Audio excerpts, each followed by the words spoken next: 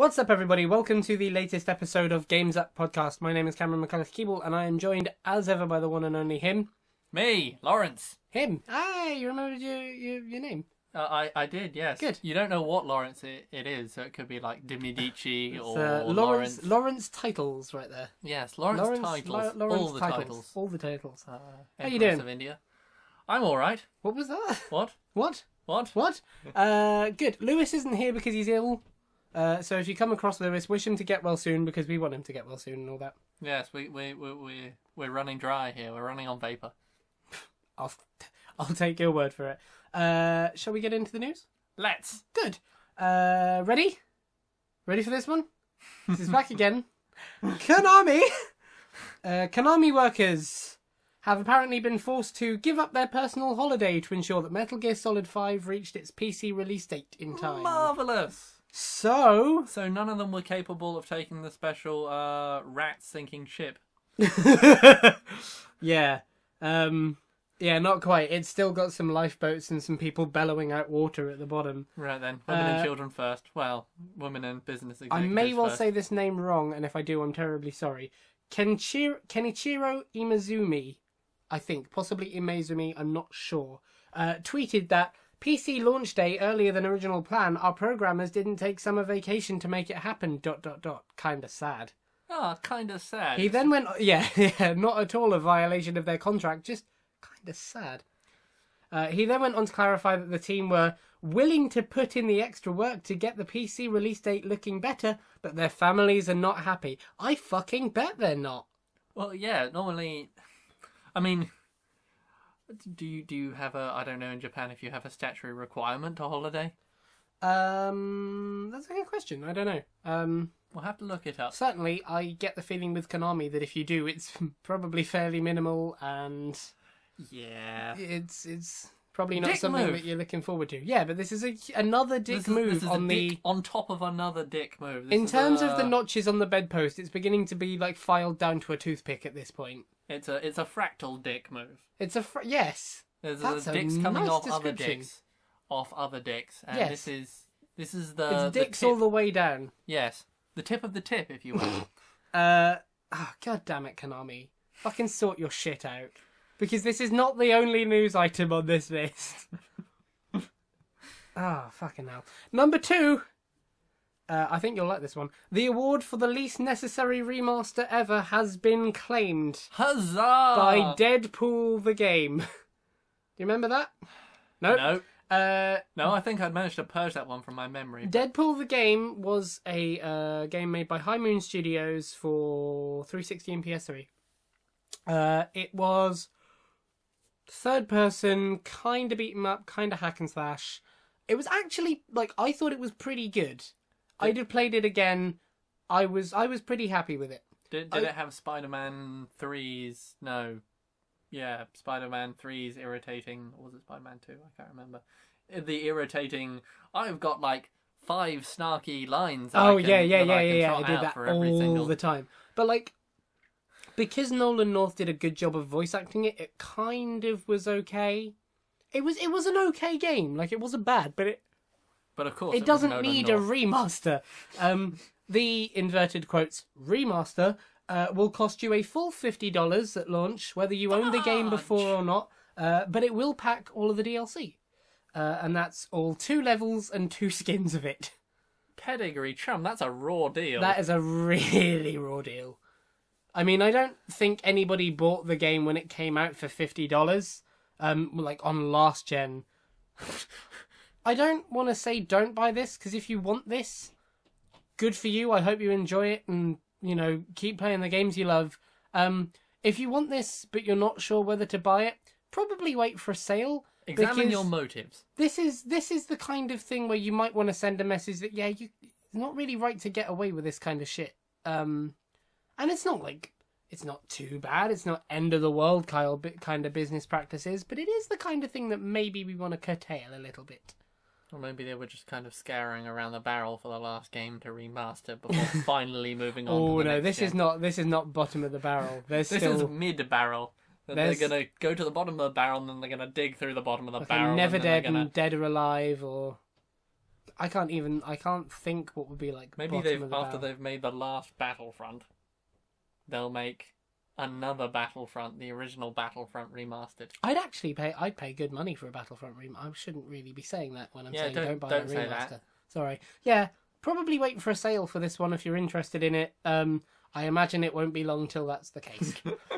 Number 3, Amazon has started selling Nintendo digital content. Huzzah! Meaning it's another good sign that Nintendo are taking a nice step into the Digital way of future? the present. Well, not the digital future necessarily, but the selling techniques of the present, which is nice because it's the first sort of big progressive move since the passing of Iwata. And obviously, like it's them saying, "Hey, look, we sell digital stuff now," and it's just nice to see that roadmap continuing, and hope it continues long into the future. Indeed. Number 4, that's it. Speaking of Battlefront, the Star Wars Battlefront is getting a beta, which is very nice because I don't know about you, but I'm not too jazzed about it yet. You're not too jazzed? Nope. By not too jazzed, do you mean that they've shown you the things and you're not jazzed about it, or they haven't shown you enough things and that's why you're not They've jazzed? shown the things. I like what we've seen, but it's not what I wanted from Star Wars Battlefront, and I think that was that's a fair response to say that was kind of how the community felt when they announced it and brought it out. So I think giving people a chance to play it and say, this is what we've made instead, is a nicer way. It's nicer to say that rather than just say, here's another trailer, trust us when you pick it up. Like, it's nice for them to say, okay, we get it, here, play it for a week or 4 days or whatever, and say, make your decision based off that. It's nicer than nothing. Yeah. And we're lucky that we're going to play it, well, you're not, because you're going to be down at uni. Doing my real life things almost. Yeah. Certainly I am, and I'm sure Lewis will as well. Play it at EGX. And we'll report back to you on that and what it feels like and all that jazz. But I think, it's nice that this is a way of getting all the public's hands on it before it releases. Certainly, I'm Also, sorry to cut you off. Hopefully, a nice way of testing that it doesn't launch broken. And we'll get onto that in a bit. But hopefully, this is a good stress test for it because I think it's going to need it. You think so? You think cracks are starting to show along the seam? I think, knowing the release that Battlefield 4 had, where that game was broken with a capital fucked, and not fixed for a fairly long time, knowing that it's DICE making it again, it's coming out from EA, it's a heavily anticipated game, and it's running, I mean, you've seen the visuals of it. Yeah. It's running pretty impressive technology. I worry about something like that that's online only. Because if it's broken at all, that's a big nail in that coffin. Well, the question is whether they'll be able to address it quickly. That's true as well. But this is something we'll get on to Indeed. in a little bit. Number 5, news has... This is really... Quick spoiler warning for this. This is kind of really heavy, dodgy news. So, here we go. Here's one for the auditors. News has come... Oh, yeah. News has come to light of Machinima signing a secret deal with Xbox to promote the Microsoft console in videos without making it clear, and so on and so forth. Before we say any more on this, let me go to the official article on this, written by Chloe Rad of IGN.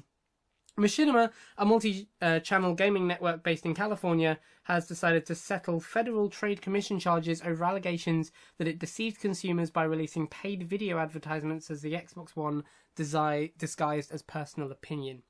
Now, it's already been in shit about this, hasn't it? Yeah. It is.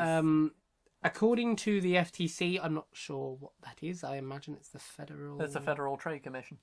Oh, yeah, the thing we mentioned a minute ago. According to the Federal Trade Commission, Machinima paid 2 YouTubers in its network $15,000 and $30,000 to create videos expressing endorsement of the Microsoft Xbox One console.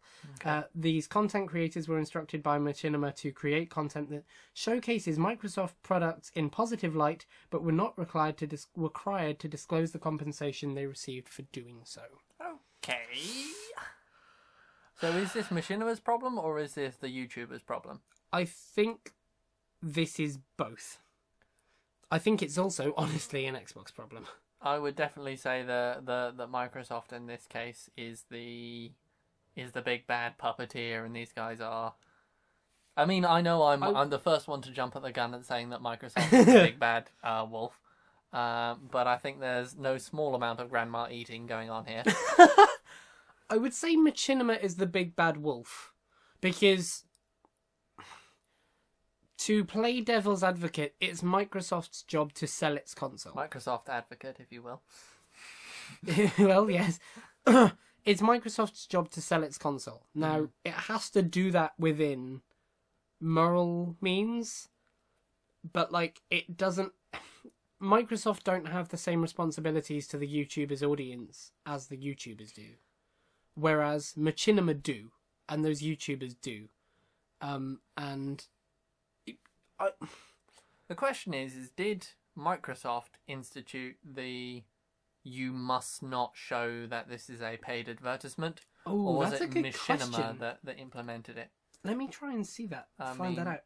I mean, the YouTubers and Machinima would still be responsible if they're the ones that said, yeah, we'll agree to these terms. Definitely they're not getting off with any amount of shit poured on their names. I mean, let's sort of deal with this head on. This is shit. This is really shitty. Corruption. And at a time when the games industry has been fucking, and to be honest, we have been dragged through shit over this. Like, and whether you believe that Gamergate was on the subject of this or whatever it was, it's how it got popular, and it dragged the gaming industry, whether for better or for worse, through shit for this. Don't fucking do this stuff. Like, full disclosure is nicer for everyone, it's better for you, it's better for us. It doesn't profit anyone to lie like this. It doesn't profit... It didn't profit the Xbox One, because I'm sorry, no fucker bought Rise that year, which they were promoting. It took Phil Spencer coming along and changing this sort of shit for the Xbox One to gain the ground it did. And it didn't help the journalists and the gaming industry, because look at what fucking happened. Stop doing it. If you are a journalist, you rely on your journalistic integrity to sell your opinions. And at the end of the day, if they are stained, be it a journalist in any sense, be it a YouTube channeler or any kind of reviewer, all you're doing is kneecapping yourself. There's no complicated way to put it. All you're doing is impairing your own ability to get those YouTube views. Okay, this is interesting. This is really interesting. Let's go down the rabbit hole. I'm going to quote another article now by John Fingus of Engadget. Mm-hmm. Thank you very much for writing it, and hope you don't mind us reading from it. Machinima has agreed to settle the Federal Trade Commission charges that it misled gamers by failing to disclose the Xbox One reviews from YouTube influencers, so popular channels, were really paid promos. Under the terms of the deal, Machinima has to make sure that any promos are clearly disclosed, refuse to pay for those that aren't, and check in on campaigns to make sure the disclosures haven't vanished. And in case you're wondering, while the FTC has determined that Microsoft and its ad agency were partly responsible, it believes these promos were isolated influence that don't reflect those two companies' policies. That's really interesting. This sounds like it's actually Machinima. In which case, Microsoft's name is clean as a sheet. Well, not entirely clean. They were partly responsible. Clean as a sheet with some spots on it, but we're not talking like a full clean. Skid mark it's like sheet. It's clean as one of those towels that you accidentally like drop in the bath as you're getting out. Yeah, it's got like a damp corner, but it's fairly good. Wow, that's really interesting. I didn't even read into that. So, wow. I'm glad you went and looked that up, because I am as well. Right, willing to get all pissy at those Microsoft people. Sorry, Microsoft. I'll take it back. People did in fact buy Rise. And no. Yeah, there was Clive and Phil Spencer. Yeah. Him. Yeah. So it wasn't an Xbox thing apparently. It was Machinima, which is probably. that actually feels kind of more shitty, because Microsoft, you can't even say, well, Microsoft are trying to sell a console, because they were, but they were trying to do it honestly. Well, it depends. I mean, Well, I mean, not like... What I'm saying here is there may be a certain amount of wink and nudge that was going on at the... a contrast between the verbal decisions and the written ones. Whilst that's true, the only information we have to go on is what the FTC's decided, and from what the FTC's decided, it does seem like the ball is fairly in Machinima's court, so... Alright then. 2 conclusions can be drawn from this. 1, we doubt Microsoft potentially more than we need to. Yes. 2, probably there. If this show ever gets big, we'll never be on Machinima. Number 6. I think I can live with that.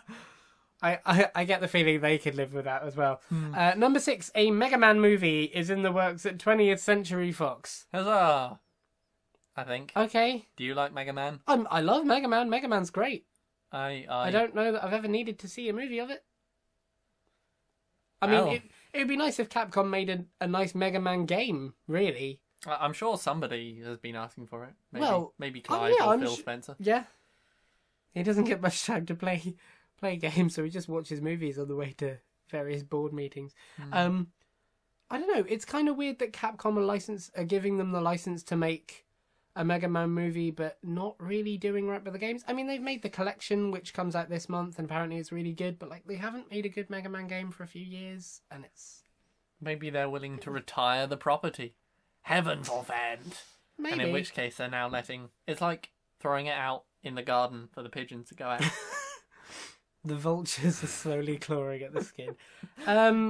Yeah. So more video game movies. Here we go. Interestingly, are you going to go see that one?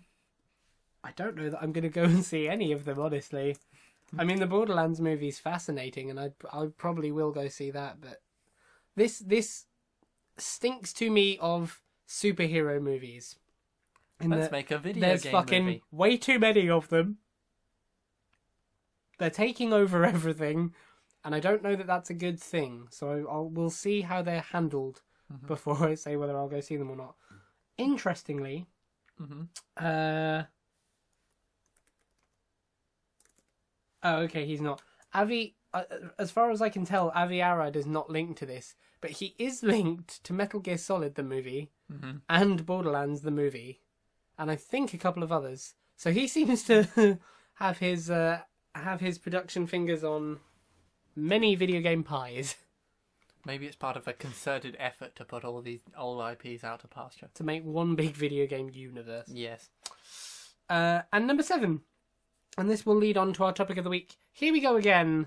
Fuck Konami. Metal Gear Solid 5 has launched. It's got incredible reviews across the board. But it has free-to-play content, as we made clear last week. And now... it's launched and its online services were barely functional. Now, to be fair, this has had not as much effect as it could, because this is just the single player. The multiplayer doesn't launch for another few weeks. You want to make some predictions? Well, that's what I was thinking. Bearing that in mind, is this a really bad sign? Because it seems like a pretty bad sign.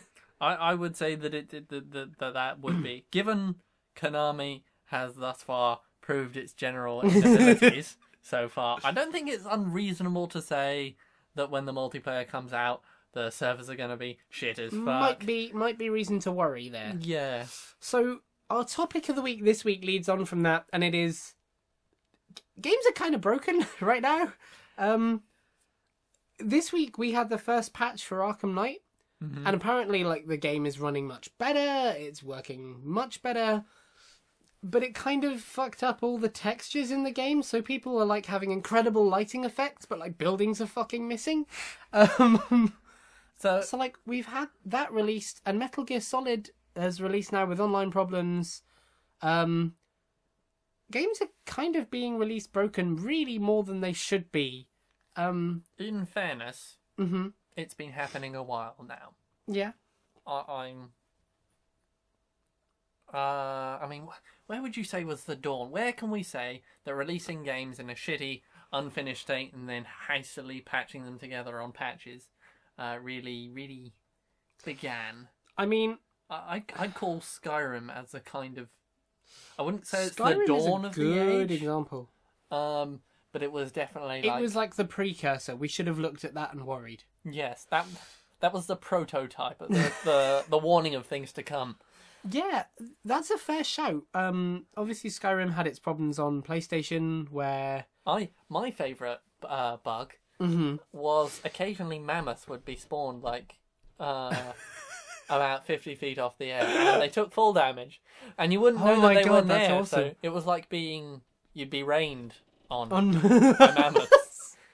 It's terrifying. I mean, Skyrim had its problems on PS3, where, like, the more you played the game, the bigger your save file got, and the bigger your save file got, the less frames per second you'd see.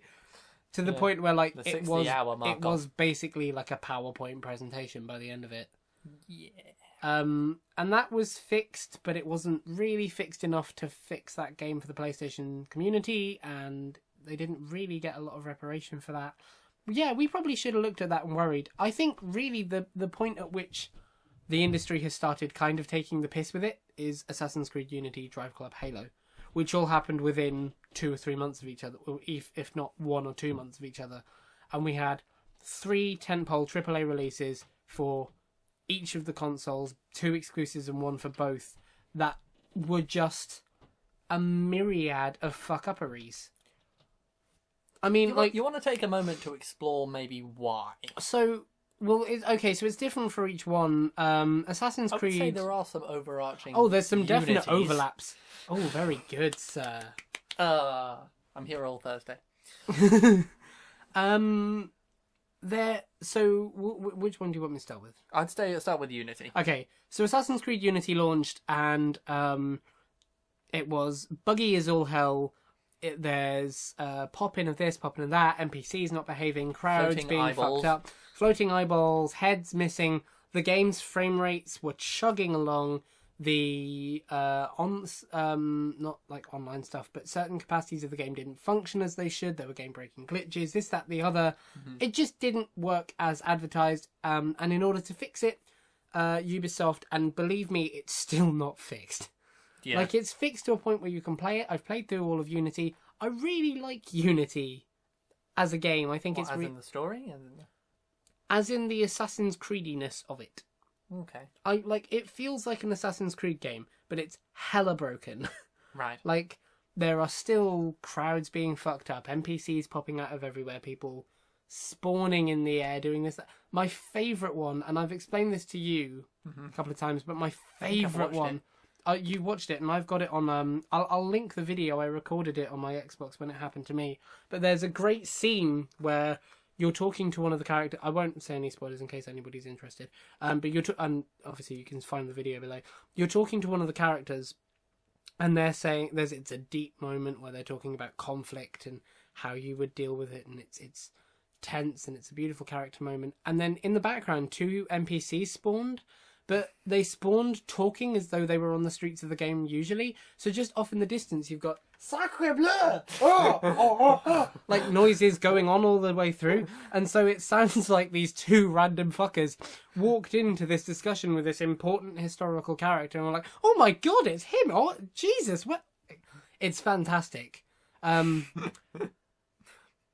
yeah, the game launched and it was broken, it didn't work, it was as many synonyms as you can for not being functional. And to fix it, Ubisoft sent out a patch which further downgraded the visuals.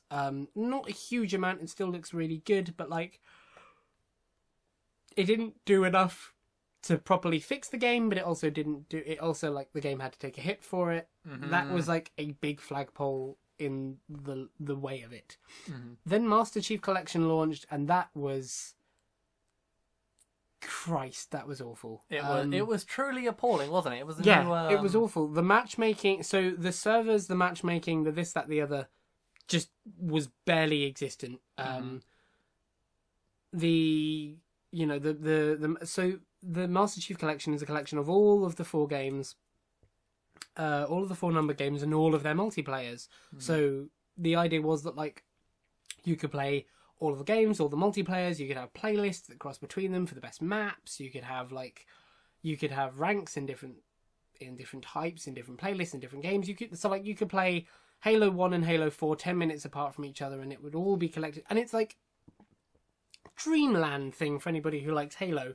But it was kind of overambitious in a way, because, like, I mean, there's better reason for Halo than Unity. Like, Unity was a full game running on an engine. It just overambitious graphically a little, and they hadn't really done enough work on it. They released it too quickly. Exactly. Whereas Halo, you can at least point at it and say, well, okay, but that's like 3 generations of online code running on one console, on one infrastructure. Yeah, really jerry-rigged it, hadn't they? I don't know that they jerry-rigged it. I just don't know that they'd put enough cement in when they released it for people to shake the foundations, if that makes sense. I must not adequately stress. Well, whatever. I am insufficiently knowledgeable when it comes to the architecture of the Xbone, or indeed the architecture of any console. Or full disclosure, or architecture in anything. I haven't done coding for 3 years. You've done coding? I've done coding. What have you coded? Only in Fortran though. Yeah, right. It's what real engineers code in, and everyone else is a key cheater apparently. But whatever. Quiches are nice. Anyway, yeah, the game launched and it was really, really broken. The matchmaking didn't work in the slightest. It certainly didn't work as advertised. People had issues with a single player as well, and the game is basically fixed now, but it took a patch in February-ish to fix it. What Skyrim? I mean, how long did Skyrim take to be fixed? Skyrim took a fairly long time, if I remember rightly. It was on the months, if not. Would you say? Yeah. Oh, yeah. I would say it was incrementally fixed. I mean, by the time wasn't. By the time you got to 60 hours, they had, after about a week or so, they got a patch that dealt with the 60 hours. But then other issues would crop up later. Yeah. And they dealt with them. It wasn't like they didn't click their fingers and fix it all at once. So yeah, incrementally fix is a fair way to say it. But like, I think the point at which you can play it and say this is a fixed game was a good set of months afterwards. Yeah. And then Drive Club had the same problems where they would launch, the game struggled to function, the online stuff didn't function in the slightest in the way it was advertised, and the PlayStation Plus edition of Drive Club, which was promised at like the what do they call it? The reveal of the PlayStation 4 was delayed severely. In fact, it launched in June this year when the game came out. What was that? The holiday season last year. So nearly 3/4 of a year. What was that? What was it called? It was a SimCity. I can't remember whether it was 3 or 4. Oh, The one that was designed to only be jerry-rigged, and I'll use that word twice now. Yeah. To only be playable online. Yeah. And the most galling, disgusting thing about it was all the actual game itself were operated fine. It's just because they had sold it as only online and they hadn't sorted out the servers so that they could play it online, nobody could play it on release. Yeah, SimCity was a big fuck up. That was disgusting because it's like how would I say? Tying an allergic person to a particular buffet table, so someone allergic to, say, prawns, and then making every single dish with prawns. That's a pretty vivid mind picture right there. Yeah, SimCity was another example. The game launched, the online functionality was broken, this, that, the other was broken, and it broke the game and fairly made it unplayable. And then there's so many more that we can add to this list now. Unfortunately, Battlefield 4 released and didn't work, didn't function properly. People were up in arms about it, but not enough was done. On its own, it's absolutely shit. Yeah. Put in the larger context of people selling pre-orders. Yeah, exactly. Right? Selling pre-orders, the idea of the pre-order, the one thin skin of justification being that when you buy it, you can play it right away. That's what's special. You don't have to wait. You don't have to... That you're guaranteed to be able to get a copy. Now, if you can't play that, then there's no point in having a pre-order. Let me just cut in here for 1 second to discuss pre-orders. Don't augment your pre-order. Whatever you do, don't click on that. Don't pre-order Deus Ex Mankind Divided. Don't. We talked about it last week. You can find the show there. Just don't do it. We do a lot of swearing then. Yeah. Ugh.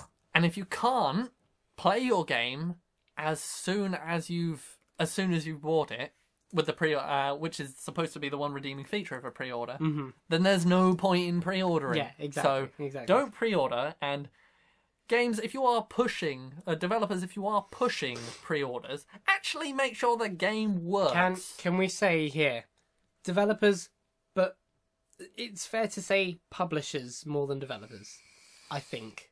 Oh, well, there's an entire conversation. That is, but I think it's fair to say that pushing the job of sales and certainly pushing the job of release dates is a publisher's mandate more than a developer's one. Well, it's a fight that emerges out of the mess of the publisher and the. That's true. And that's one of the reasons this shit happens. Ubisoft, you have no excuse. You publish your own games. Yeah. Yeah. So my question, I have two questions to you. And the first thing is this a burden we have to bear now? Like, is there gonna be a year of this generation or the next generation or whenever when we don't have a major tentpole fuck up? And secondly, considering the sheer size of releases we have this year, Fallout 4, Tomb Raider, Halo, Just Cause, Rock Band, the Uncharted collection, which is another collection with I don't actually know if it has the multiplayer, but it's another collection. Like, I would say as people explore the capabilities of the next gen more and more. Let me finish that second question. No, you're not allowed to. Carry on. Star Wars Battlefront, Call of Duty, is it Blops 3? COD Blops 3. Is there any game that you point at and go, ooh, I'm worried about that? So, in your own time. So from what were the options again? So, no, I just have to do any, this in reverse order. just sort of any game, but I can give you like major tempos. You've got Just Cause 3, Fallout 4, Halo 5, Tomb Raider. Tomb Raider has no multiplayer, which is something to bear in mind, but even so. You've got the Uncharted collection, you've got Star Wars Battlefront, you've got COD Blops 3, you have Rock Band 4. Did I mention Rock Band 4? Rock Band 4. I would say Hitman is definitely one. Oh, that's a good shout. Because if any of you listened back to when we saw its appearance in Square Enix's conference at E3, Square Enix's E3, we all looked at PlayStation as well and said, "This is too bare bones. Yeah, they're actually showing us too little." And it looks like they're pushing out their game too quickly. That's a really good shout. Now, every time that we've had a game being pushed out really quickly so far, it's always turned out to be a shit show, just like Unity. So I would put my money on Hitman. Fuck, that's a really good call. I'm tempted to say Battlefront because I think Sod's Law, there's a great deal riding on it, especially with the Force Unleashed coming out. The fourth release. Is it the Force Unleashed? It's not the Force Unleashed, is it? The Force Awakens. The Force Awakens. The Force Unleashed was the game. Was the other game. Yeah. With that coming out, there's kind of a lot riding on Battlefront, and it just feels like that's the kind of thing where gamers are going to get shat on again. So I worry about that. But yeah, Hitman is a good shout. And the thing is, that game is episodic, and they've said that it will fully release in 2016, so they may even be worried about it themselves. Because that's the kind of thing that you say when you're like... twitchy. Yeah. I've no doubt That's good. Who releases? Who's in charge of the developing and the publishing of Hitman? So it's being developed by IO Interactive and I believe published by Square Enix. Let me just check that up. Right. If that's a twofold dance, and there will be any amount of fighting in between to decide an appropriate release date. Yeah, that's true. That's absolutely true. How does Square Enix's history measure up for releasing Yeah, it games? is. It's developed by IO Interactive and published by Square Enix. It comes out in December, although it fully releases with a disc as well in 2016 because it's an episodic... It's basically an early access Hitman. So take of that what you will. How would you say... release problems? Yeah, Hitman is a really good shout. So do you think we ever come to a point in this generation or the next or wherever when we don't deal with this shit?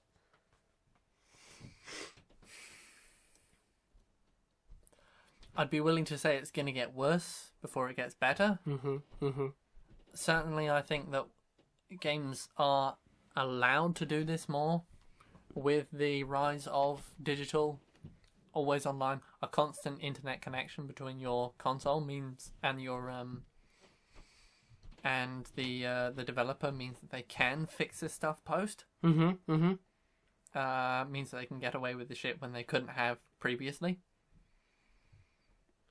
So Square Enix do have a bit of a history. They released Final Fantasy XIV, A Realm Reborn, and had to pull it from sales and issue refunds because of performance problems with the game and lack of appropriate information as to what you need for it to perform and so on and so forth. Yep. But I don't think they have anything Halo style. Maybe. Got no Ubisoft. Something that does worry me is Halo 5. Because I do worry that could be another broken one. I don't think it will, because I don't think it's anywhere near as ambitious as Halo the Master Chief Collection. Mm-hmm. But they've already said that they won't have a certain, I think it's big team battle mode, which is all the vehicles and stuff, in it at launch. That's coming later. They've said that they're giving all the DLC away free as to not to split the community, which is cool. But I don't know, because if that game breaks, that could be that franchise done. Like, if you have 2 broken games in a row, especially, like, Halo 5 is the tentpole for Xbox. Mm-hmm.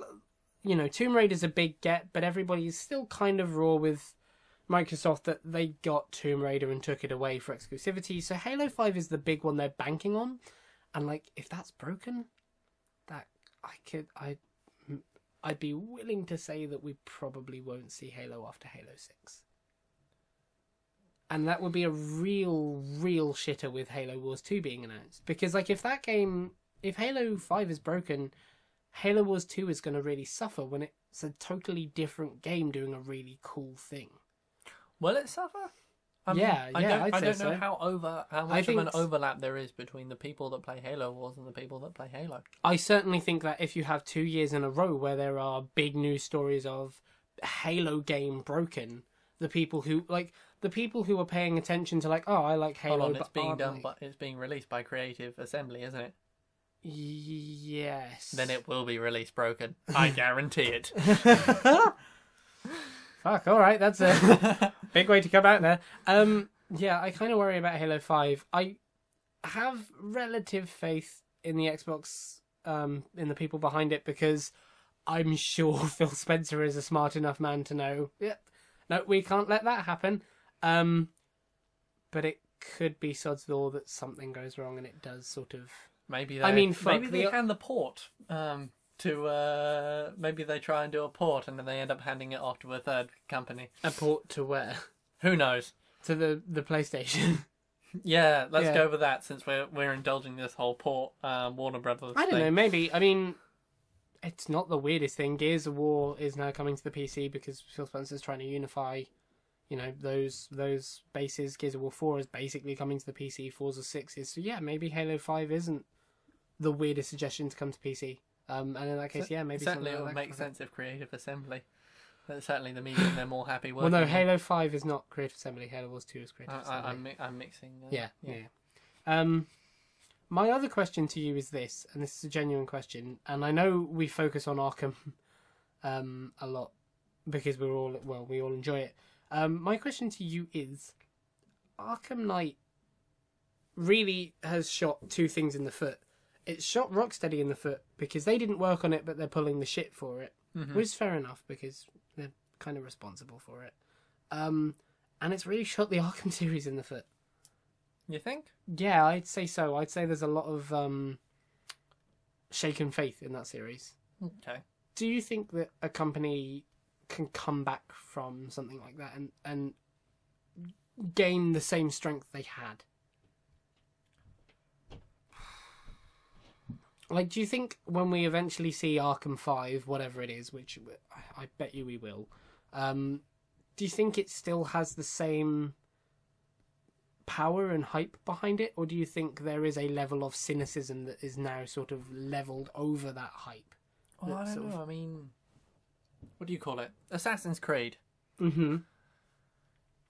Did they? Well, I think it's still a bit too early to say whether they recovered from Unity. I would definitely say that the Assassin's Creed series has been irredeemably tarred.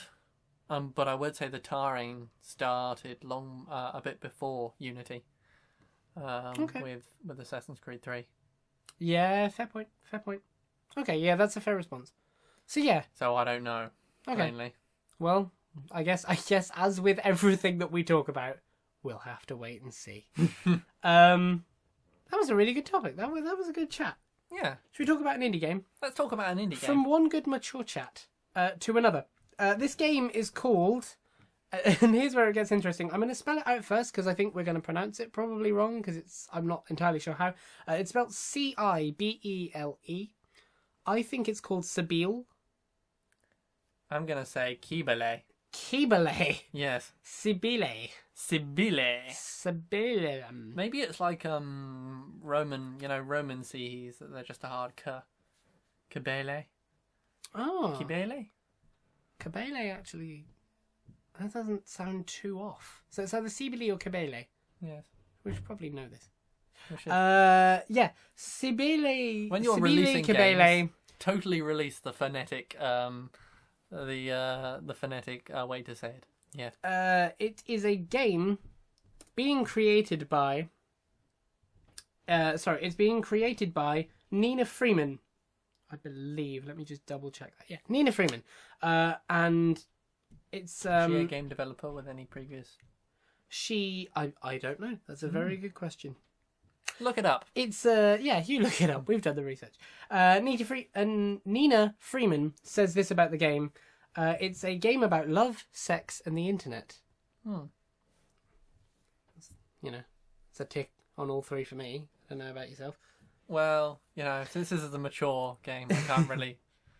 I need to be mature about it. So basically, the game is it's the story of somebody's experience of meeting somebody online and eventually sort of going through that relationship to the eventual end, whatever that eventual end is. We'll get to that in a second. But it's being hyped up by lots of websites and discussed as like the most mature approach to gaming, to sex in gaming that we've had in a long time, which is nice because we kind of do. Well, normally when one reads mature, one usually thinks of something like was it Splatterhouse? Grindhouse? Oh right, yeah. I can't remember. Blood on exposed breasts. You think of mature in like the senseless. 18 plus kind of way. Mature in the immature sense. Yeah. If you will. And this purports to actually be mature, and what normal human beings do. It seems like a fairly progressive game because the game discusses the story of somebody who meets their partner who goes on to be a sexual partner online in a video game, and it's the most interesting thing about it, genuinely. And I know this is like a really cliche thing to say, but like it seems fairly realistic and not like video games are great and I love them. And, you can shoot a sheep into the air on a balloon in Metal Gear Solid 5, and that's fucking great. But when it comes to, like, dealing with sex and mature stuff, we don't really do, like, dialogue and intimacy and that kind of stuff well. There are certain places that do it really well, but you know how, like, in The Simpsons when something awkward happens, instead of doing a better job of it, they just have Lisa Simpson pull her collar and go, "Arr." That's kind of how video games deal with stuff fairly frequently. And it's really nice that there is now people, like, especially with the indie renaissance that's been happening over the major few years, like, it's really nice now that there are video games who are like, yeah, this isn't Gears of War 3, but this is really cool. Like, and it's actually interesting in dealing with stuff maturely. From what I've seen of the game, it appears to be basically one of those Fulbright walking story games. Only the walking story has arcade sections, or rather has sections where you are playing a game within the game, and that game is where you meet your best beloved. I'm just gonna say quickly, I love Fulbright and I love walking simulators. I don't know how you mean that term. But When I say walking simulator, I don't necessarily mean it leveled with distaste, like I do with every other word that I say. Good. I don't know. That's an entirely different conversation. Yeah, we'll do that topic one day. Yeah. Yeah, it's a game within a game. You meet this person in an RPG that the character of the game, who is the developer of themselves, I believe. Oh. Yeah, I think so, because because between each section you get videos from the creator who talks in depth about their relationships and intimacy and that kind of thing, and like some fairly gutsy stuff. Apparently, it's quasi-autobiographical. That's quite a term there. It is. The game inside the game is called Valtamiri, and it's within that game that you meet this person. That's one of the enemies on Skyrim. The Valtamiri. Yeah, but I'm sure if you throw enough like vowel sounds together, something will be like the Clackablacums. I'm sure that's an enemy somewhere in the Elder Scrolls. The Elder Scrolls. The Elder Scrum. It's the ultimate rugby. Yeah. Yeah. Anyway, it's so the game within a game is like a grindy RPG that you play through with the guidance of this character and the character that she meets. But it's kind of clever because Sexy McRomance Pants. So, yes, that's his name. It's kind of clever because like the story isn't about the RPG game. That's just the game you're playing to hear the story coming from. It's a clever way to do it. It is. And like it's more importantly, it's a game that's actually trying to approach also real world subject with real world problems from a nice progressive standpoint where you don't have to shoot things in the face. But it's also how you actually get gameplay into what is primarily a storytelling experience. I have a quote here from Andrew Goldfarb from IGN Beyond, and that is, the dialogue here feels so completely natural, a flirty conversation between two friends that are starting to want more. It's something cute, it's familiar, and it's refreshingly realistic. And that's nice. If it's refreshingly realistic. Yeah. Then it should have like really awkward situations where you're like, when neither of you know what to say next. Yes. Yeah. Just long empty silences. Just so, how was your day? endless winky face emojis. Yeah, it's nice to see a game actually sort of. This is a weird way to describe it, but it's nice to see games not afraid to be human. Mm-hmm. Like, lots of things that games do are put you on alien worlds, deal with post-apocalyptic this, horror that, and that's cool because like it's fantasies and it's stuff that we want to experience. But like, it's also nice to see games using the medium to tell really human stories and deal with human problems and things that you do actually do on your day-to-day life, and stuff that you might want to see from a different perspective and experience from a different perspective. And we joke about walking simulators and stuff, but like genuinely Gone Home is one of my favourite games for doing that, and so I hope this is another one. Sound cool? I think that's awesome. Cool. So that was, and we're really sorry if we pronounced it wrong. That was Cibele or Kibele or Cibele. Maybe you should try all the different ways to say it. Maybe. No. I feel like there aren't many ways you can get it wrong though. Cibele. Cibele, Kibele. There are an awful lot of vowels in that. Yeah, it's true. So, my friend, is there anything that you're looking forward to playing this week? Anything that I'm looking forward to playing? Yes. Well, I'm looking forward to playing whatever it is on my new 64-bit computer. Hashtag PC Master Race. Hashtag PC Master Race. Hashtag built the wrong PC. Should we call it a day? I think we ought to. Excellent. This one actually recorded all the way through. Huzzah! No fuck-ups. PC Master Race! Thank you very much for joining us. If you did like this and you want to come in, join in the conversation, get prepared for EGX with us because, man, that's going to be fun this year. Come and have a look on our Facebook page. We have a Facebook page and a Twitter You can join us on there. Do we have a YouTube channel? This is in fact a YouTube channel. No, but I don't mean posting things on YouTube. I mean a YouTube channel. This is in fact a YouTube channel. God, you young people and your I know. technology and your new... I remember when this was all fields and the internet was in black and white. And a cheeseburger would only cost you 40p. Anyway, yeah, come and have a look on those pages. Come and like the pages if you would, because we love the support. And thank you very much for joining us. Of course it's a YouTube channel, because of course you've got to like and subscribe. See, I wondered if that was what you were setting up to do. You bastard.